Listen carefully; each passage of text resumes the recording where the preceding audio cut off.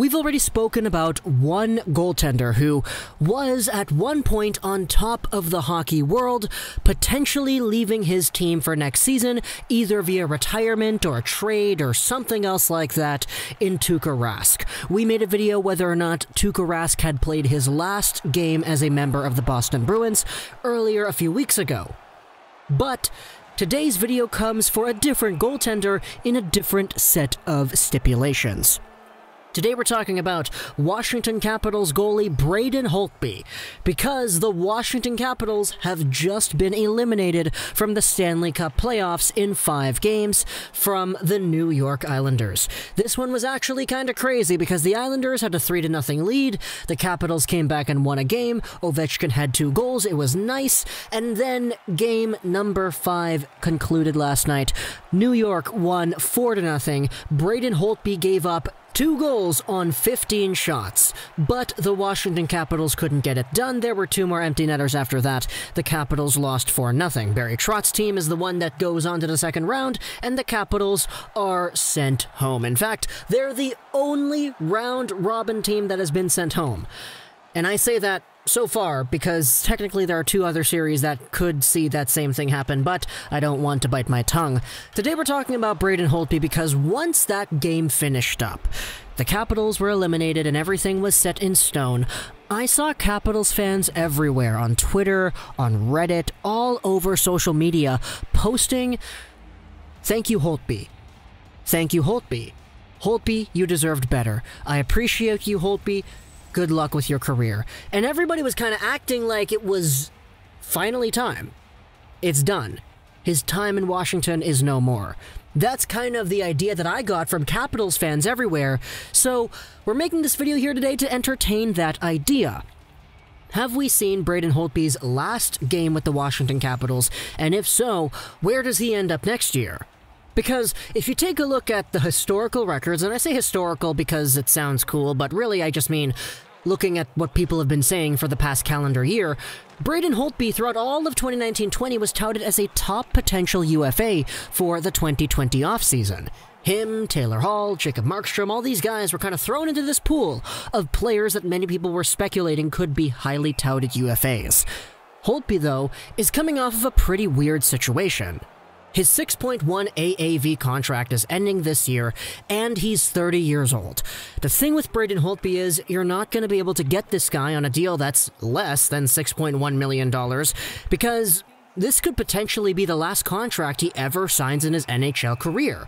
And to me personally, this isn't really about cap space, because the Capitals have a projected $10 million in cap space for next season, but the guys that they need to re-sign aren't really the most important kind of assets you can have on a team. It's Travis Boyd, who's an RFA, Kovalchuk, who we know he's probably not going to come back, Radko Gudas is over there, Brendan Dillon, Jonas Siegenthaler. There aren't really some A-tier need to re-sign guys on the Capitals, but the thing with Washington is they have another goaltender who looks poised and ready to take over that #1 spot in Ilya Samsonov, top goaltender prospect drafted out of the 2015 NHL entry draft. He's 23 years old, and he pretty much beat out Holtby in the crease in Washington with his performance this most previous season. He had a .913 save percentage as opposed to Braden Holtby's .897, and his .255 goals against average was much better than Holtby's .311. You could debate as to whether or not who actually played better in the net, but these are just what the numbers indicate.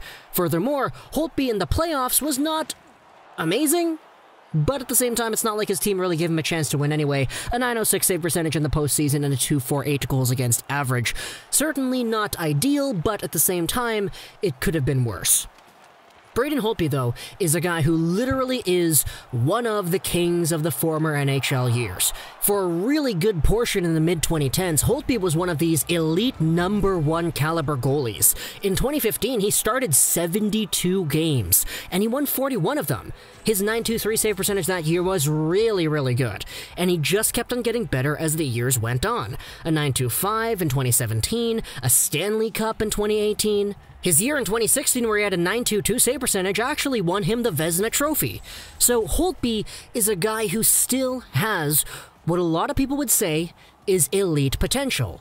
Because even though he did get an 8.97 this year, he did end off last year with a 9.11. So there certainly is still a debate that you can make that Holtby is not a quote-unquote bad goalie. So now that the Washington Capitals actually have a guy who many would believe is going to be their next long-term starter in Ilya Samsonov, that puts Braden Holtby in a position where he will probably enter the UFA market looking for a big deal, a long deal too, because this is probably going to be the last contract he ever gets. And it's up for debate as to who's going to sign him. Now, I have a few different teams in the thumbnail just because, you know, it makes things a little bit more spicy to label teams as to who could potentially sign him. I saw Calgary Flames fans everywhere after they got eliminated last night talking about, hey, they should sign Holtby because Talbot and Rittich, I'm sorry, man, but those two guys, they weren't able to get it done. I know Cam Talbot had a really, really good stretch in the postseason for a small amount of time, but that was eventually eclipsed and overwritten with a terrible performance in game number 6.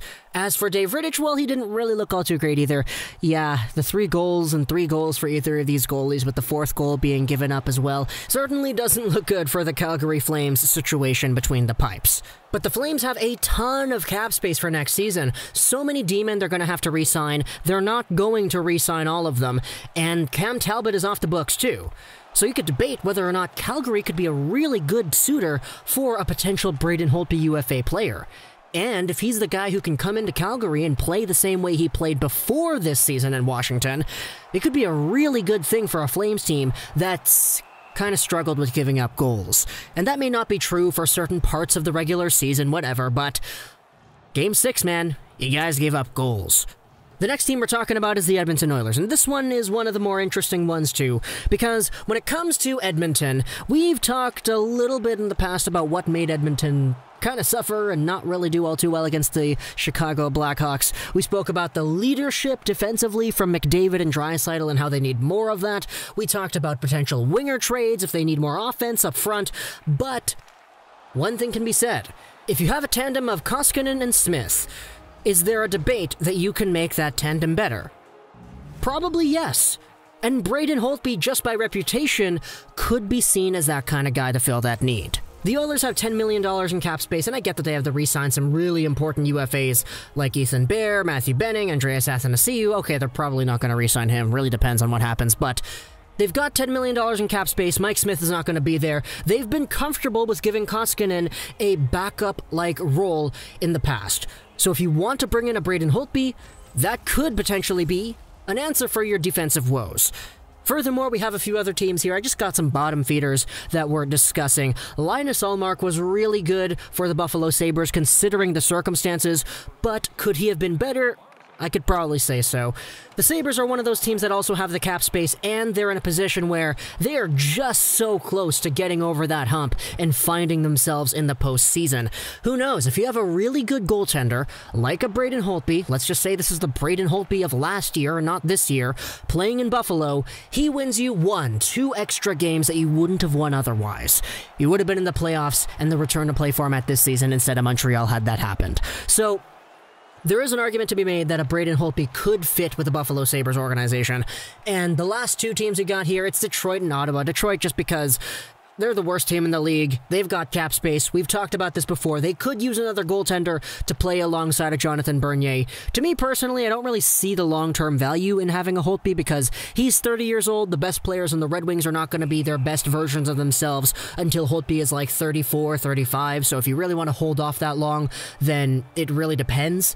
As for the Ottawa Senators, they also do need a little bit more stability in net, if I were to say so myself. Considering the circumstances, I guess they were okay, but Craig Anderson and Marcus Hoiberg in general were not all too great just based off of the numbers. If you want to remain competitive, you want to have yourselves a team that can actually go far with new additions like Quinton Byfield and Lucas Raymond onto your team next year, then maybe a number 1 goaltender is what pushes you in that direction going forward. So it really depends, but obviously these are just a few teams that I pulled out of thin air.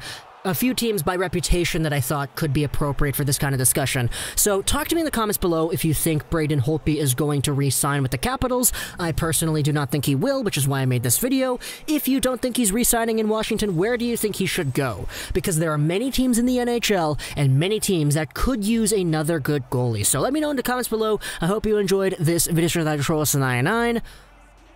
And bye.